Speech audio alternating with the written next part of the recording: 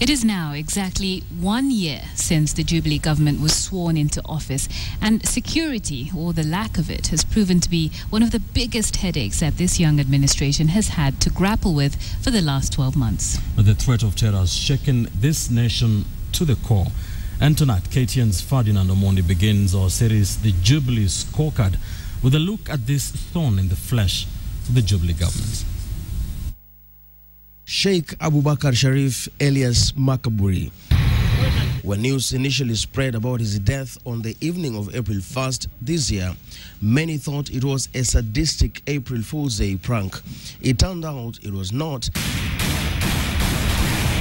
Makaburi supporters, or those who analysts have called fundamental Muslims or Salafists, want revenge, life for life, blood for blood. And this has now become a vicious circle, extremists accusing non-believers of persecuting Islam, after which they savagely attack and kill the innocent at every available opportunity.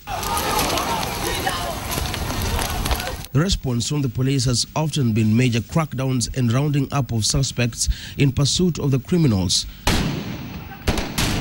followed by mysterious deaths, and after that, accusations and counter-accusations. Yesterday is nothing short of it being anything else except terrorism. The government is pretty alert to deal with any individual, to deal with any group, na tutawaswaga wote. Hakuna masi hapa. The latest crackdown in Eastleigh, Nairobi, to weed out illegal aliens and round up suspects is generating equal heat. At least 1,000 people have been arrested and questioned. Many believe it is justified.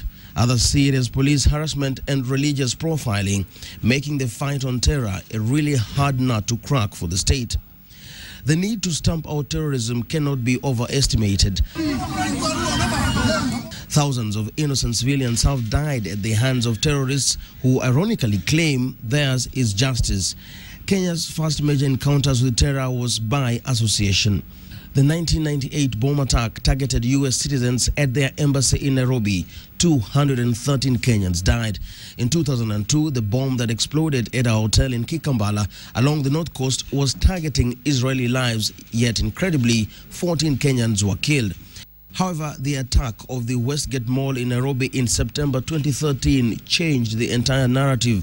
Although it happened at an Israeli-owned mall, this was an attack on Kenyans for Kenya's action.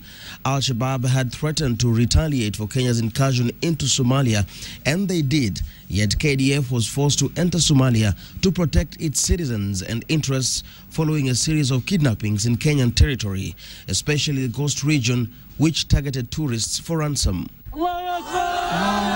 Al-Shabaab remains the biggest terror threat to Kenya, amplified by its affiliation to Al-Qaeda, a global Islamist militant organization born in Pakistan. Sheikh Makaburi is thought to have been a key ally of Al-Shabaab generals in Somalia, supplying them with intelligence, personnel, and possibly coordinating some attacks in his own country. Prior to Makaburi's death, police stormed Masjid Musa and arrested over 100 people. It was a convention which security branded a recruitment exercise.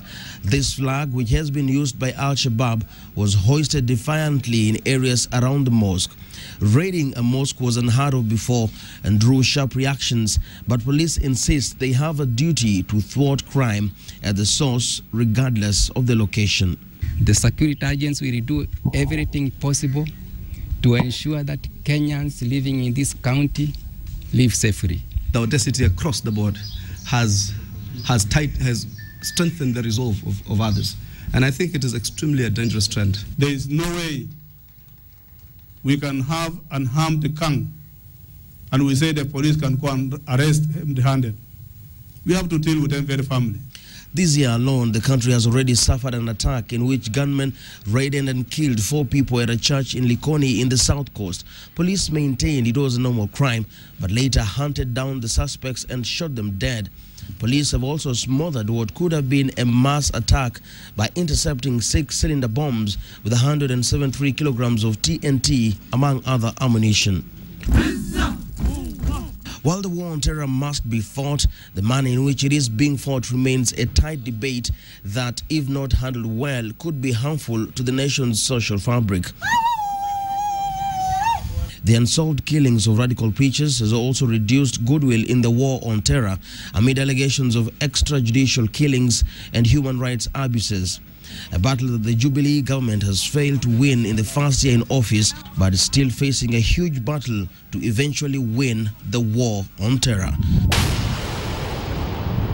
Ferdinand Omondi, KTN, Mombasa.